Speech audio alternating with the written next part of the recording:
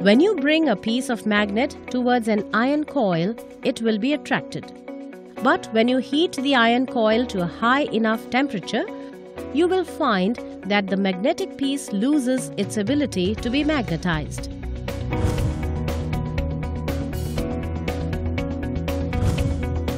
In a ferromagnetic material, elementary dipoles are aligned in the so-called domains, and the domains, through their arrangement, bring about the internal magnetic field of the material, magnetization.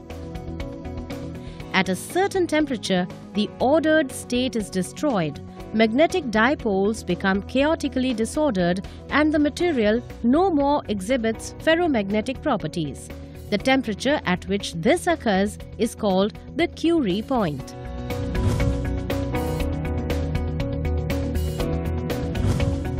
Mini-disk format for erasing and writing of new data is a good example of Curie temperature.